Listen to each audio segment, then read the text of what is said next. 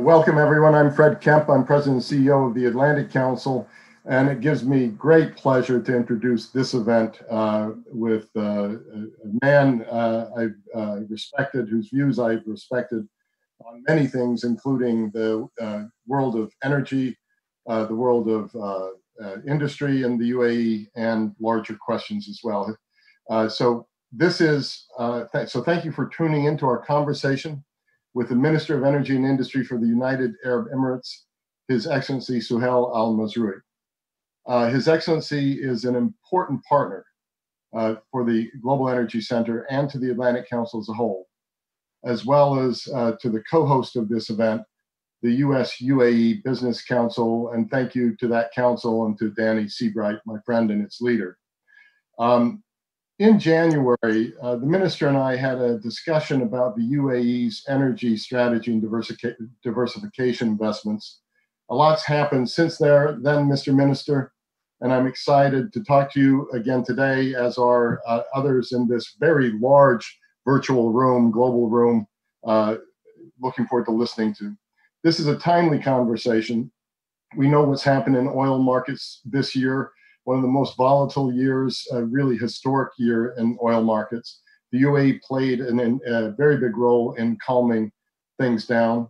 But even more importantly, from your perspective, you were there right from the beginnings of OPEC+. And in fact, you were the president of OPEC in the year that the charter was signed that made it a more permanent fixture. So we look forward to listening to you on all of that.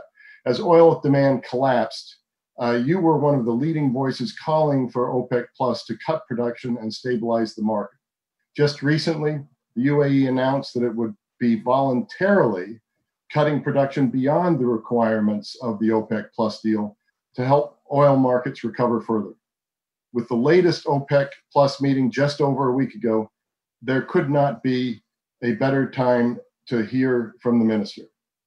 Now, before we begin, as this event is entirely virtual, if you're interested in asking questions during the question and answer period, please submit them using the Q&A function at the bottom of your screen. I also want to note that we have invited some of our closest Atlantic Council and US-UAE Business Council friends to join the conversation as respondents. I want to thank Danny Seabright, my co-moderator today, and the US-UAE Business Council for their collaboration on this event. I'll now hand it over to Danny to kick us off. Thank you, Fred. I really appreciate the partnership today with the Atlantic Council. Could not be more pleased and proud to host His Excellency, Minister Mazrouei, for this very, very important and timely event. This is the latest in the Business Council's webinar series, Looking Ahead, conversations with US and UAE business and government leaders. And we are absolutely thrilled to be able to highlight latest developments in this vertical and sector. The minister will make a number of remarks, but he's going to say a few words about COVID-19 and the response that the UAE has. I think the latest ranking has the UAE in the top 10 as countries that have responded the most positively to COVID-19. We are so happy, Mr. Minister, that you and your country have been able to respond in such a positive and wonderful way for the safety and security of not only your citizens, but all of those who live and work in the UAE today. With that, if I could just introduce the other panelists that will be with us today, and then I'll turn it back to Fred for his opening remarks and his first question to the minister. If we could ask Ambassador Paula Dobriansky, former Undersecretary of State, Atlantic Council board member, and Vice Chair of the Scowcroft Center for Strategy and Security, to join the webinar. We could ask Halima Croft, Managing Director at the Global Head of Community Strategy at RBC Capital Markets, and also an Atlantic Council board member, to join the webinar. We have two close friends and members of the Business Council and of the Atlantic Council, Sandy Lowe, Group Chairman, Middle East, Occidental Petroleum, and Christian Lenoble, Lead Country Manager for ExxonMobil. If you could all join the webinar very much. We appreciate having you on today to participate in this very, very timely event. If I could, back over to you, Fred, and take it away, please. Thank you so much for that, Danny. So, Your Excellency, we've been working together now for 5 years. It'll be the 5th annual Atlantic Council Global Energy Forum in Abu Dhabi. We're looking forward to that. The reason I mention this is we've seen a lot of change. We've seen a lot of history. You were there at the beginning of OPEC Plus. Tell us how important the oil production cuts were this year from a historical standpoint, when you actually bring the U.S. into the decision. Give us also a feeling of how durable you think these latest cuts are. How do you hold people to account?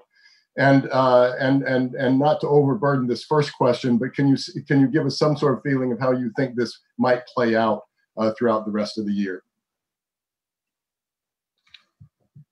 Sure. First of all, good morning to all of you from our colleagues and friends from the US and whoever is joining us from here.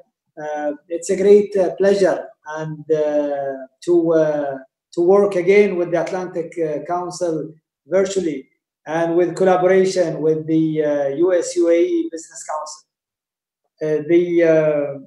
As you know, the whole world have been facing this pandemic in an unprecedented way. So the oil market got distorted by the lack of travel and the lockdowns of the countries, and we have shifted from growth, which was the norm, that the growth in demand was shifted to a decline, and a very rapid decline. That decline reached almost 10% of the during the first month or so of the pandemic. So at the beginning of the deal, or before the deal, there was no deal. And I think what happened during the OPEC and non-OPEC had led us to a very critical moment where all of the countries rethought about this group, and I think it brought us back stronger. So if it wasn't that we didn't agree, maybe we will not cut the largest ever in the history of the oil industry cut that any country have seen. Countries who are the participating countries have cut up to 23% of their production. And as you know, it wasn't easy. We have seen as well a sharp fall on the prices, which hurt every economy on earth, especially those who are relying on hydrocarbons. Fortunately for us in the United Arab Emirates, dealing with the pandemic was quite a challenge for us, but we learned quickly from some of those nations that we have an excellent relationship with, and who have got the first wave, and we responded with a plan which was followed thoroughly by the people in the UAE. We have committed, while we are dealing with the problem, to help others as well. So if you don't mind, I'll spend a minute talking about what we did at the beginning. We decided that we will pay lots of care to everyone who is here, and we will not distinguish between our nationals or whoever is living in the UAE. So the leadership took that call, and we managed today to test more than any country in the world with a population of more than 1 million. I think we reached 2.6 million for a population that is less than 10 million people. So that's almost testing 26% of the population. And I don't think anyone has done that. At the same time, our leadership did not spare an effort in helping other nations. We helped around 64 countries around the world who were in need and who got shocked by this pandemic. And we stepped to the challenge and we helped those friendly nations and friends who were in great need. And it's a time where a friend will step in for a help if they can. So we are proud of what we have done so far, and I think we are in a good trajectory to deal with this pandemic in a very professional way. When it comes to the deal itself, Fred, it was very important for us to size the cut to the requirement, because we didn't do a mediocre job in just cutting something that will not do the job. That's why we targeted a 10 million barrel, which was, as I said, the forecast for the demand destruction was in that range when we met. And we said we need also other nations to help, especially from the US to Canada to other ministers. The role that the Kingdom of Saudi Arabia, which have been a leading partner in the OPEC Plus together with Russia, was detrimental in making this deal a reality. They were the first to come together and agree to cut this 23%. And after that, we got together and we've been working together with Saudi Arabia in the shade, trying to call every minister and trying to convince everyone that we need to have the sacrifice to save this industry. We're not talking about a price that is good for us. We're talking about about saving families, saving jobs, especially in the US. And the US, as you know, as a relatively more expensive producers than many nations here in the Middle East, would feel the heat first. And distorting that industry, which took lots of efforts and lots of capital as well, was not something that I think the world we can live with without the shale oil production. It's needed production, and we needed to do something. And the call for the G20 ministers after the second day of making the deal to also take a commitment from many countries was also a reassuring step that the Saudi Arabia have done and coordinated. And I think that these steps led to the solidarity of the whole producers to having this deal. Since we have done the deal, and as analysts were predicting that this year is going to be a year between $10 to $20 if we are lucky, to maximum $30. We have seen within a month of committing to the deal that the prices went back to almost reached $43 for Brent and 38 to very close to $40 for WTI. And that was a dream that was forecasted to happen next year.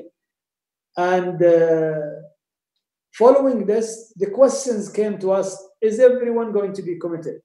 Are we going to have countries who are not going to 100% fulfill their cut or their conformity levels?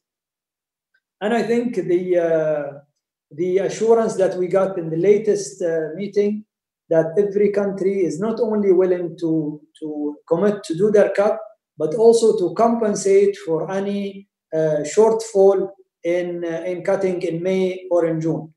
And I think I am more now assured by my fellow ministers, and the JMMC is going to happen soon to follow up. But I think the assurance that we got and the benefits that these countries have seen have been a great demonstration of what OPEC Plus can do. Again, this group is not this is a permanent group in my view, and without, people were questioning, do we really need this group? And no one was predicting that a pandemic would come and shake the world economy and shake this industry. But when it came, I think everyone was calling us please do something, please meet, and including the role of the U.S. President Trump, in trying to call for Saudi Arabia and for Russia and for other nations as well to meet. When Mexico had a problem, also the United States stepped in and helped Mexico to compensate for that cut that Mexico had to do. So I think it has demonstrated that we need each other and we need to work together. I hope I answered the question.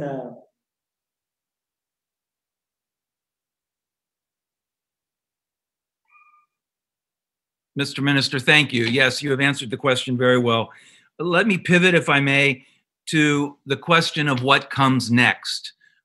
This is critical to all of the companies and businesses in the U.S. that are your partners and work closely with you. Your policy of in-country value, your policy of digitization. The UAE is a leader with regard to AI, the Internet of Things, 3D printing, and robotics.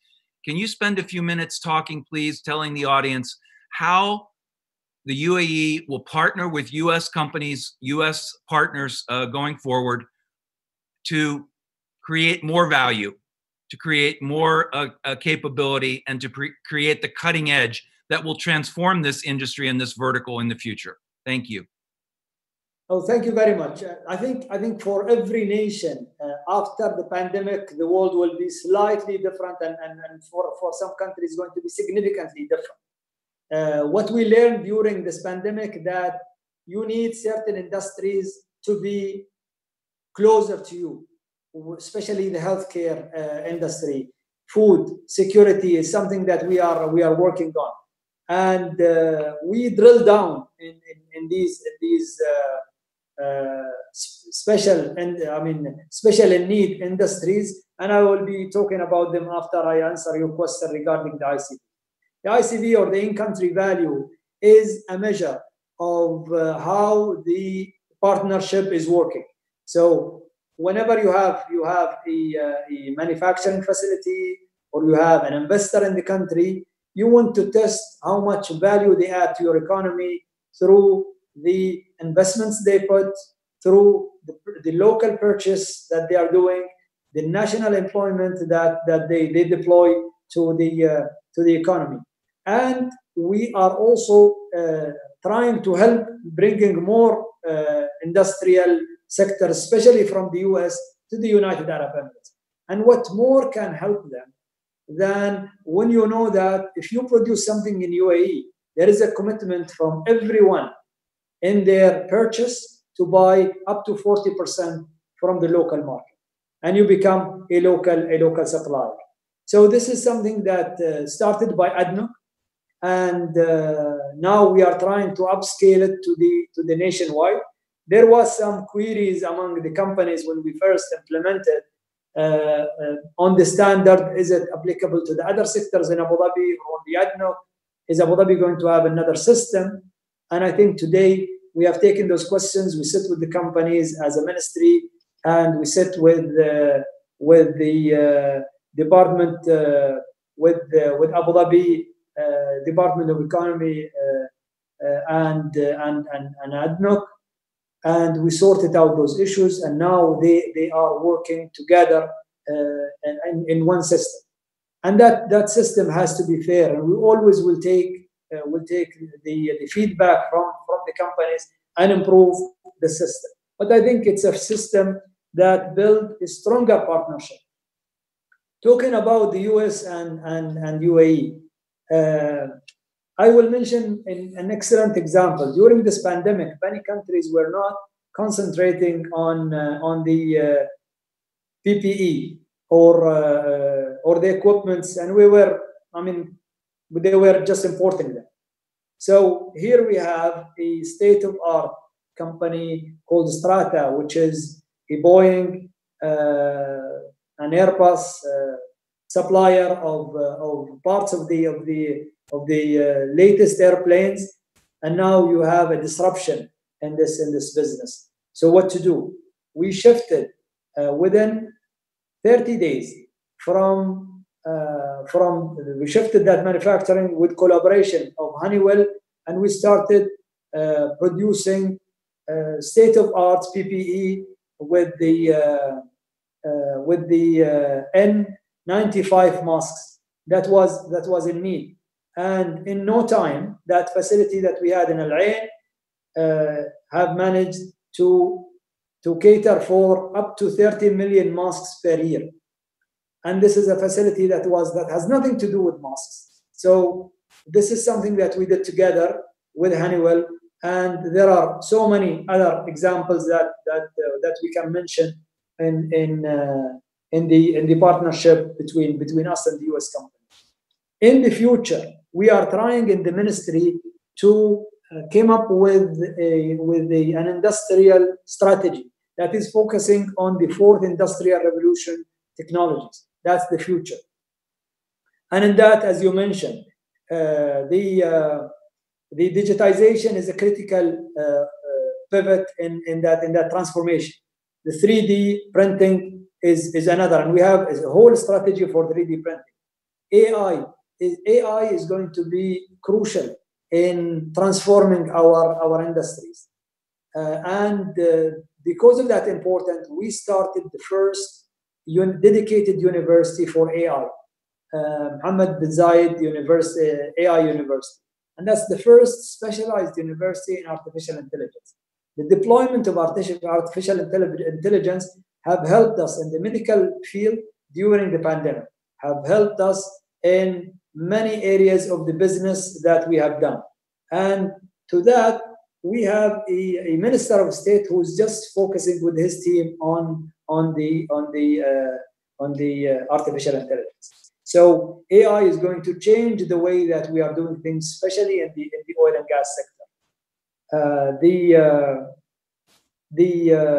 So the ICV, my prediction that the ICV is going to be crucial, not only in the oil and gas sector, but it's going to be crucial in the future. Where are we going to concentrate? We will concentrate on the design phase of the products rather than just manufacturing. Many countries can manufacture, but I think there are few countries who have the IP and the intellectual properties in the design. So that's an area that we would like to play a key role in the UAE. And also, we would like to use our infrastructure in catering for the industrial services, especially the digital services that the industries will need in the future.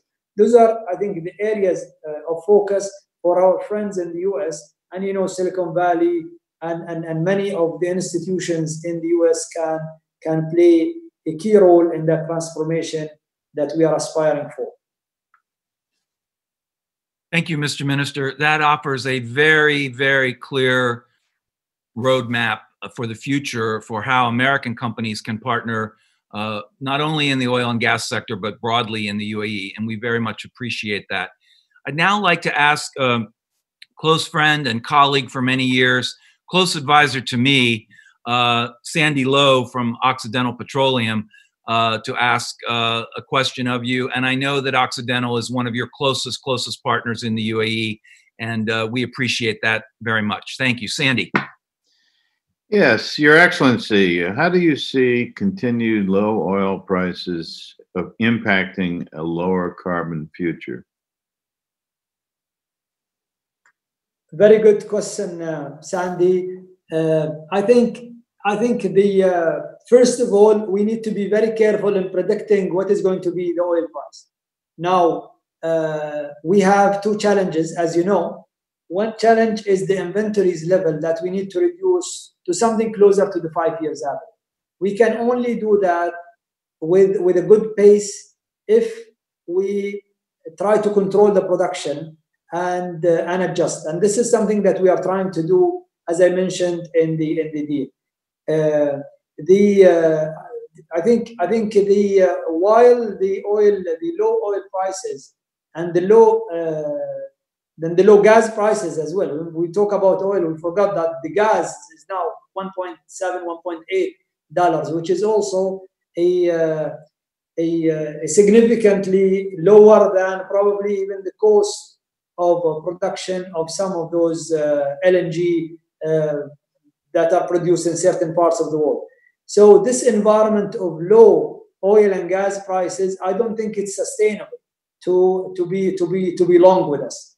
I think we will go back to normal, and hopefully sooner than many of the predictions or some of the people are predicting. This is, of course, depend on, are we going to have a second wave or not? And this is a debate. And I hope not. I hope that we will go back to normal, and we will, of course, change the way that we interact with each other. We have to use some sort of social distance, but I hope that we are not going to limit the travel, and we will go back to at least the consumption level that is reasonable. Now we are at a consumption level of back to 2013, believe it or not, after a yearly ago. So a low carbon, UAE is targeting to become a low carbon economy and a low carbon energy country. And our plans did not change. This is something that happened because of the pandemic. We think things will go back to normal, either if they take a year or two. Countries, Sandy, they need to have a rather longer term policy when it comes to their transformation. The solar also is significantly, I mean, the latest solar projects are below 2 cents per kilowatt hour. So that is also encouraging. But when the gas is 2 cents, is $2, below $2, that is, I think, something that could lead to the transformation from coal, for example, to gas. And that is good news for the transformation for lower carbon footprint. So hopefully the guys will be encouraging countries to shift to gas who are on coal, and those who are on gas, they will be also introducing renewable energy and trying to have that balanced mix between their different forms of energy. But that's something I mean, it depends on your forecast. If your forecast that you are going to stay in the low oil prices environment and gas prices environment for long, then I think that is going to definitely affect the future of many of those countries. Thank you, Mr. Minister, and great question, Sandy. Let me turn to a regular participant in our Global Energy Forum in Abu Dhabi, Ambassador Paula Dobriansky. She's a former Undersecretary of State and a member of our board and vice chair of the Atlantic Council Scowcroft Center. Paula. Thank you so much, Minister, for joining us. And also thank you so much for sharing with us what the UAE has done to deal with the pandemic and the kind of critical assistance that you've given other countries. Thank you for that. My question, I think, builds upon the question that also Sandy gave. What is your long-term strategy for maintaining reasonable prices in hydrocarbons? What if the oil demand starts to decline? How do you deal with that? And how does diversification fit into this picture? An excellent question, Paula, and it's a great pleasure to see you, even from a distance. And we hope to see you in person. I think first of all, UAE have taken a decision in terms of diversification of our economy. So I think diversification of economy, whenever you are hit with a lower oil environment, countries go and form plans and start actioning on them. So I think all of the GCC countries are coming up with a very good targets for that transformation toward a more balanced economy rather than just focusing on oil. Now, the lower oil environment, why I'm saying it's not going to last for long, even if the demand is softening, because there are producers who cannot sustain, who are there today at the prices of $60, $70. but they cannot be there if the oil prices are staying lower than in the lower than $40 or $40, $50. So that is a territory where you will lose many of the marginal producers, and you will also lose some of the investments that the investors are putting in this sector. They will shift to other sectors, and we already have seen that in the shale oil, for example, especially in the independents. Some of the investors are asking for a return, and they are shifting to other sectors, especially to the healthcare sector now. Now, why the price is not the target for us? We're not targeting a certain price. We're targeting a sustainable supply. And to be able to sustain the supply, you need to convince the investors. I mean, if you look at the UAE, 40% of our production is coming from this partnership that we have done with the American companies and European and Asian companies. Those are our partners when it comes to production. If it doesn't make sense for them to invest, then countries and maybe not necessarily UAE, but other countries could stop the development of those resources for the future. I mean, the pace of growth was almost a 1 million barrel, and certain years more than that as a growth. And suddenly, because of the pandemic, we dropped 10 million or more than 10 million, 15 million maybe in certain months. But all of the forecasts from the experts are saying we will go back gradually to where we were. We will go back not in 3 months or 4 months, probably it will take longer.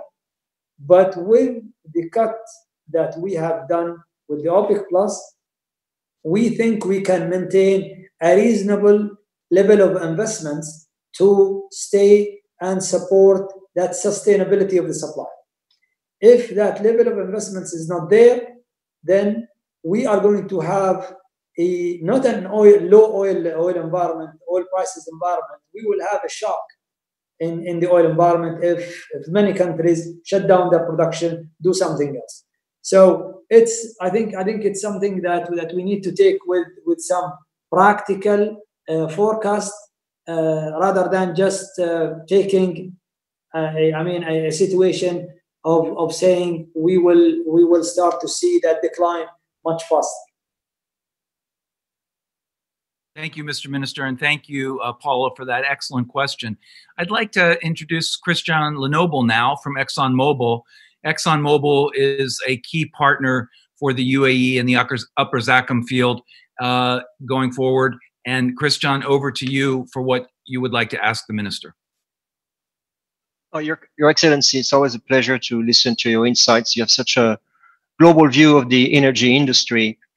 In your opening remark, you mentioned the steep destruction in oil demand, the impact on the investments, and also some of the panelists have mentioned that it could impact the energy mix. With this transformation, including the digital transformation, how critical do you see the partnership with the US company in terms of the human capital, which is going to be necessary to support the required transformation of the energy industry? I think this is a critical area of cooperation.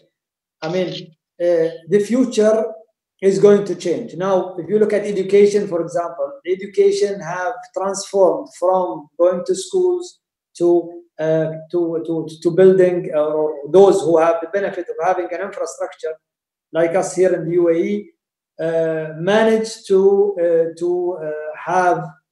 use this platform and use it effectively. Now, the human capital in this sphere of development is going to be with different skills. We need more of the likes of Zoom and other communication that will make us communicate better while we are, at home. So even the notion, people are saying the notion of having a job may change. You may have a part-time job while you are at home and having 2 or 3 jobs.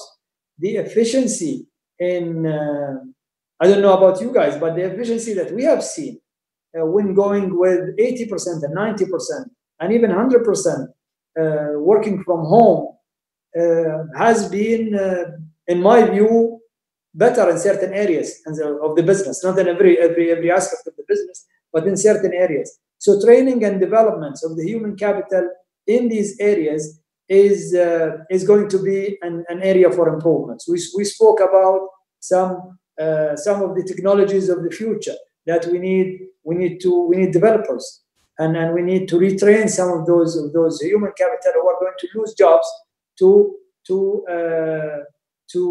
do or work in some of those jobs. And education become much easier now than it is when you guys have been or ourselves have been in universities. Now people attend sessions and graduate from universities while they are working or doing other things. They don't have to travel. They don't have to attend classes in person. Medium of communication have improved significantly. The speed of internet. So many things are changing. And I think for the oil and gas companies, they need to think globally now. They need to think as an energy players rather than just a producer. One question is the use of hydrocarbon, for example, and plastic, and all of the things that we were thinking of that we will get rid of or we will use less of. Now, with this pandemic, the use of plastic have increased significantly. So this is something that no one was seeing. Driving, for example, people are driving more in certain parts of the world today because they don't want to go to the public transportation. No one was predicting this. So this pandemic, I think, have changed the way that we are looking at things. Things that was not critically important becomes very important and crucial, like the PPE, that no one was paying attention to produce it. And I think that we are just at the beginning of understanding how is the future going to be. So we need to have more talk, and we need definitely the human capital is going to be the power of this transformation. Thank you, Mr. Minister. We have so many good questions. I hope we can get to as many of them as possible in this hour.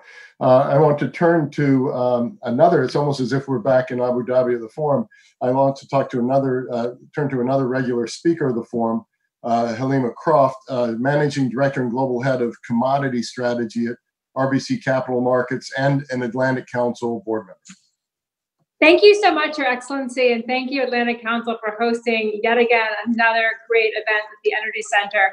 Your Excellency, I want to ask you about investment in your oil spare capacity. UAE's production rose above 4 million barrels in April. How are you thinking about investing in spare capacity, and when do you actually think you may need to use that spare capacity? Thank you. Thank you, Halima. It's good to see you as well.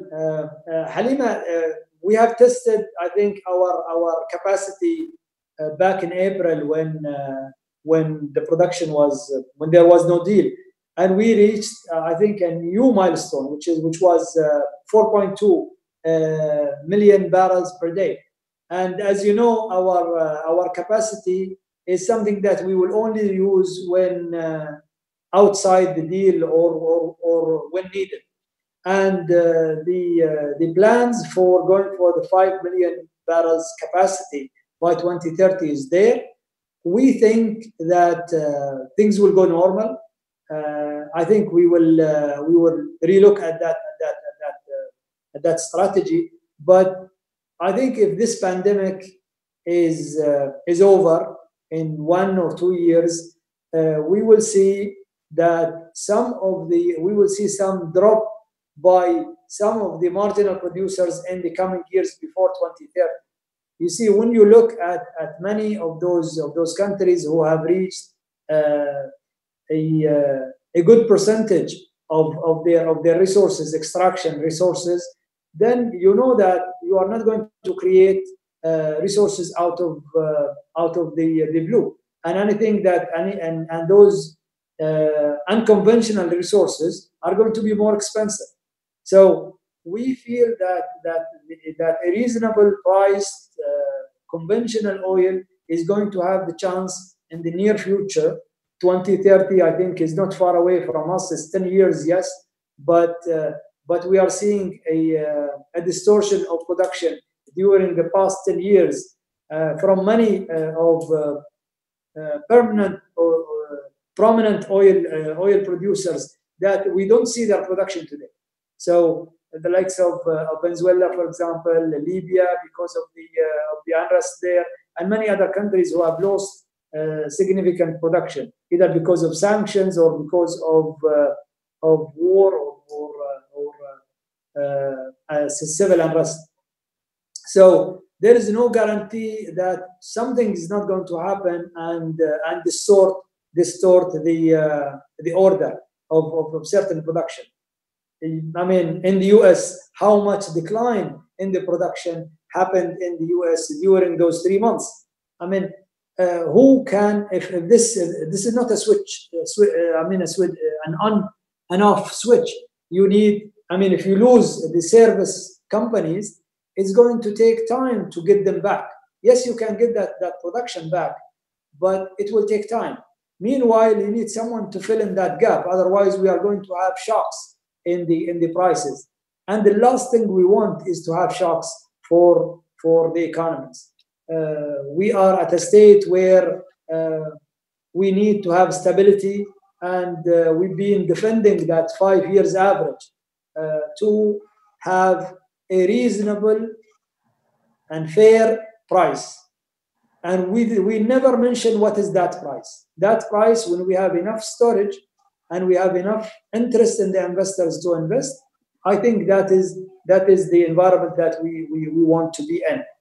But no one was thinking of what happened to us in the past 3 months. Things happened, and I think the UAE have a longer vision when it comes to building that spare capacity, and we think it will be utilized without distorting the order of the OPEC Plus and the other producers. Thank you, Mr. Minister. So I'm going to try to get as many questions as we can. Anthony Paula asked 2 questions. I can deliver them quickly. When will the UAE's first nuclear plant begin supplying to the grid? And secondarily, and this gets to the OPEC Plus meeting you just had, where you were quite positive about the outcomes of it. But his question is, what recourse do you have if people don't stand by their commitments? I'll take the first part, which is the easier part. First of all, we are very proud of reaching this milestone where mechanically our first plant is ready, and we got the permission to start the process of the startup. This process, as you know, you have a regulator, and that regulator is always going to be there to ensure that the safety and security of the people and the plant is there. So it's a very thorough, and this is another partnership between us, Korea, and the US that we are very proud of. And we are on the spot to deliver the safest plant ever built by mankind. And we would like it to be a model for others who are going to do it. So we are not in a rush to deliver electricity. We have ample capacity utilizing the gas turbines that we have, and we are on trajectory, on process to start the process. We started this year. We got the license, and recently His Highness have visited the plant, and we are encouraged by the support from the leadership.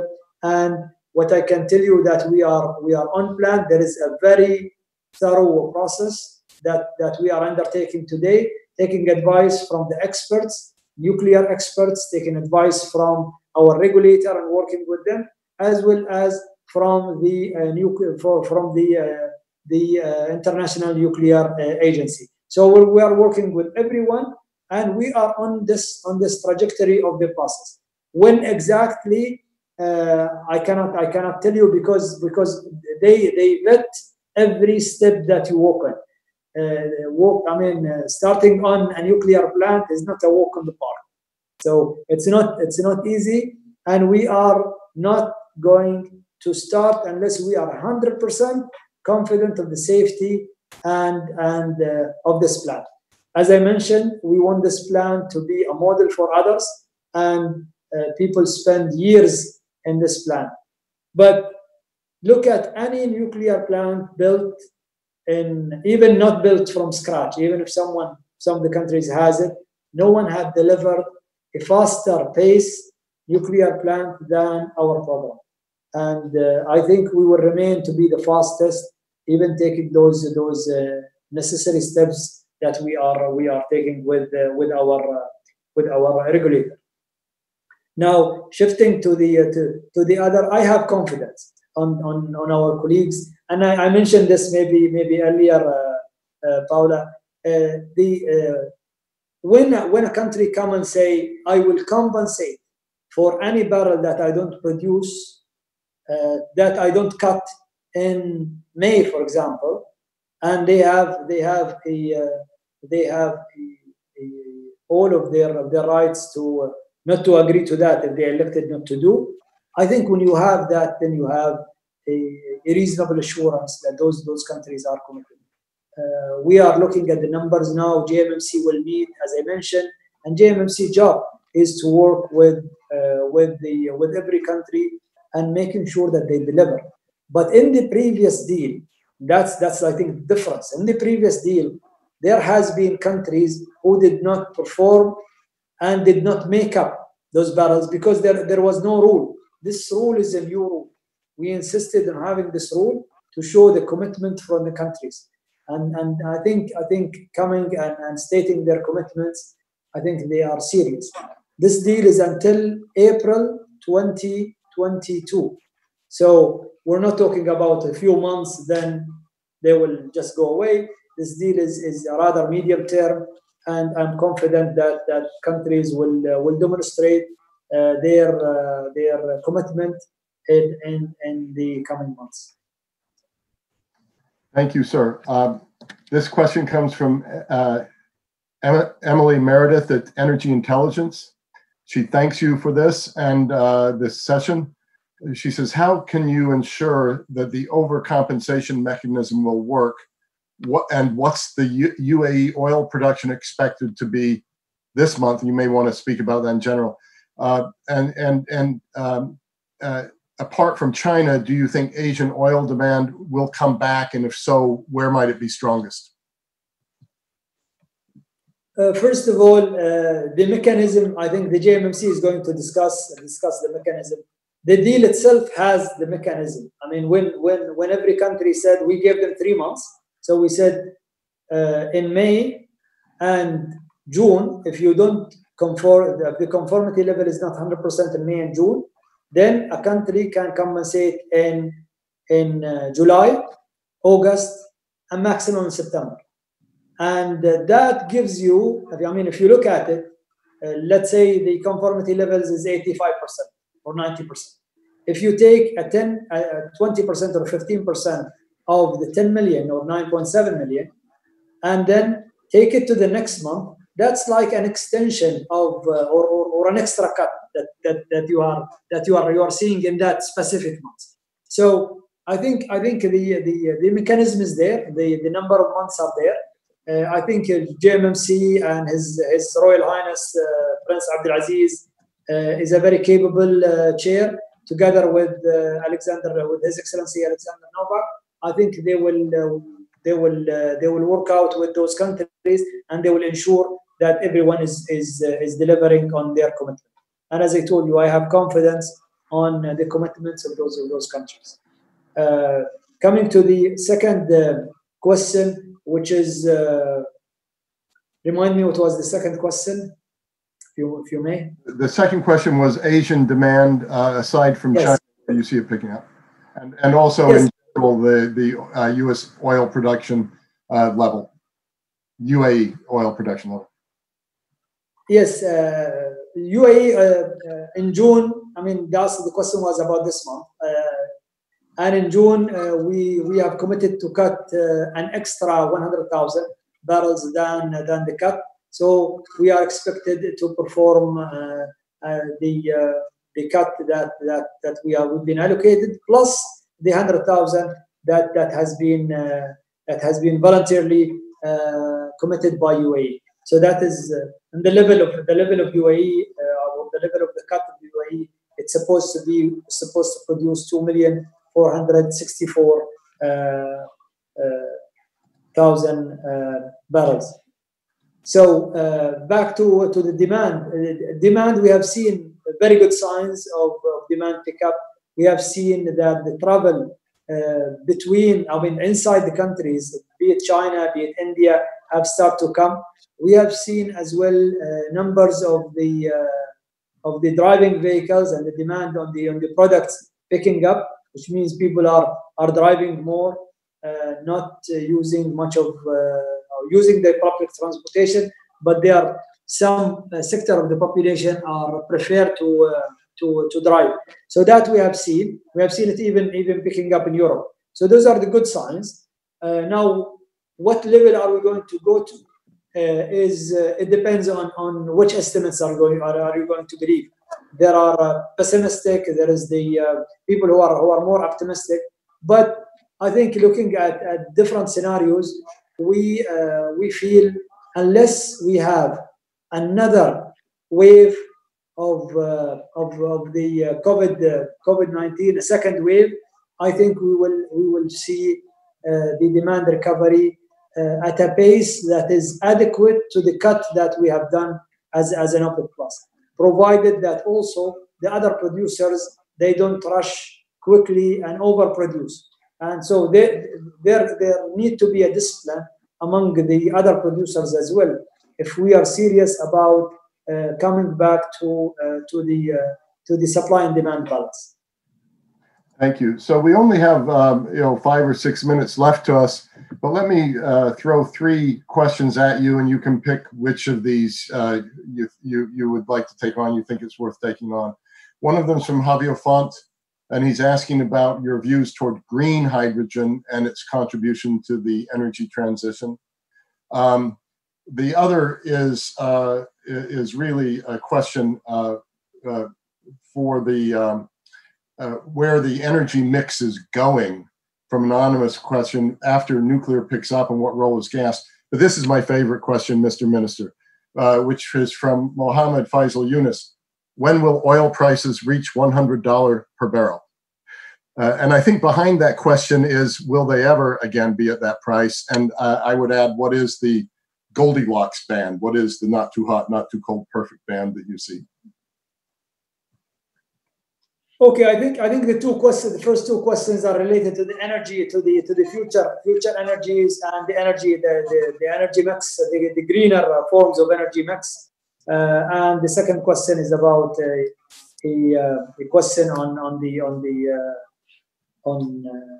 oil price. So the first 2, green hydrogen or any new form of energy, is going to go through the pace, I think, of proving itself against the economics. People were questioning the renewable energy when the prices were very high and said it doesn't make sense that they can compete with a base load. But we have seen a combination that made sense, and then an improvement in the technology. Hydrogen, as compared to gasoline, for example, or compared to a hydrogen cell in a car or transportation, or converting solar to hydrogen, all of those are new projects. And I think, like the electrical vehicles, they will have their chance. They will come. They will flourish in certain markets, but the infrastructure is the question. Who is going to invest in the infrastructure for any new form of energy? That happened during the early stage of the renewable energy, and we've been through that cycle. So I think it will take time, but we need creativity when it comes to the greener forms of energy. I think the mankind in the future, we will have much more people, and our consumption, even if we reduce our consumption, the demand is going to be high if you talk 10, 20 years. Oil and gas are finite resources, so definitely we need something to rely on in the future. And we need to be reasonable in the pace of that transition. We need not to be unrealistic and say that oil is not going to be needed and it's going to be left, and suddenly we will shift to another form of energy. We will have a transition, and that transition historically take time and take efforts as well, and come up, and every transition or every form of energy have also some consequences, like the batteries now. I mean, people are talking about if we have battery technology, then we will solve all of the problems. But what are we going to do with the batteries? How are we going to recycle these millions of batteries if we shift to batteries technologies? So many questions. I think the question is, it will take its pace. It needs to compete with the other forms on the scale of commerciality. When oil be $100, do we actually want to have a focus on a price? I mean, if that is the aim, then countries can curtail their production and can push the oil to $100. I don't think that is the aim, because if the oil is at $100, then at the state of economy where we are in today, then I think that is opening the door for other forms of energy to kick in and compete. So I think what we require is a balanced approach toward the commerciality of the new resources. We have a more challenging resources than the resources we extracted in the past. I think any expert in the oil and gas will tell you, when we have experts with us, like Sandy and others, who are dealing with some of the most sophisticated reservoirs, be it sour or be it tight. So the cost is not easy to control all the time. And if we have a shock, then countries will be shying away from this form, and they will go and seek other forms of energy. But also, if the price is so low, then we could have the risk of a shock, because people are not going to be producing. That's why countries like UAE are trying to invest in the spare capacity to be able to come and put those barrels when needed and avoid having shocks in the demand when the oil is not available. Many other countries, I think, are doing. The US have spent tremendously in developing its shale oil resources, and we wish them good luck in starting again at the right time. And I think there will be a right time for everyone to go back.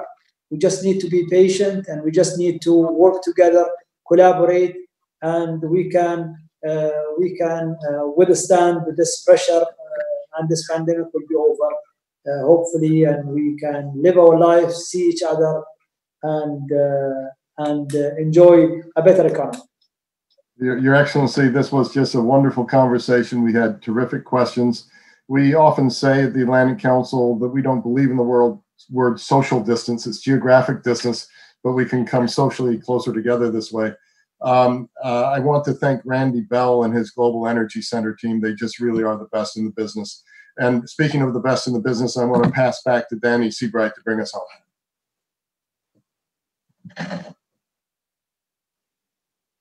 Or you have, yeah. Thank you so much, Fred. Just want to say thank you to His Excellency and his team in the UAE. I want to say thank you to all that the UAE has been doing to help battle the COVID-19 crisis and pandemic. We all look forward to a world where we can see each other again soon face to face. and to all the panelists on the webinar today. Appreciate your time and interest and participation. With that, I just want to conclude by a big round of thanks to everyone. Thank you so much. Thank you.